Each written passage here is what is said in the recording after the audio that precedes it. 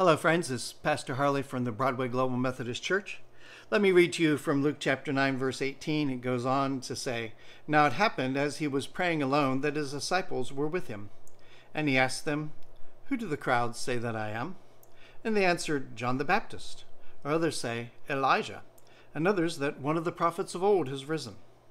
Then he said to them, "But who do you say that I am?" And Peter answered, "The Christ of God." Now, it's commendable that Jesus not only presses the disciples for an answer and says, it's not, you can't just guess. Elijah?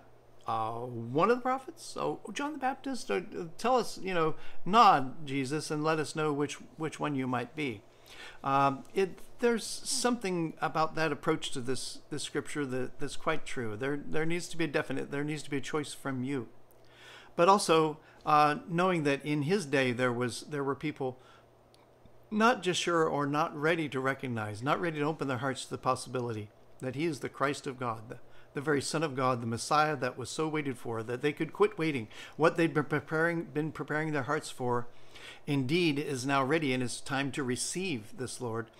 But also that there was that the disciples learned and got right. This is the Messiah. And even when they see this Messiah die upon the cross, they will soon, after he is raised, will understand he is Messiah still.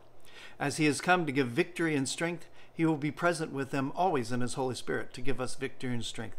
This God, who in Jesus is our Christ and our Messiah, is present with you today.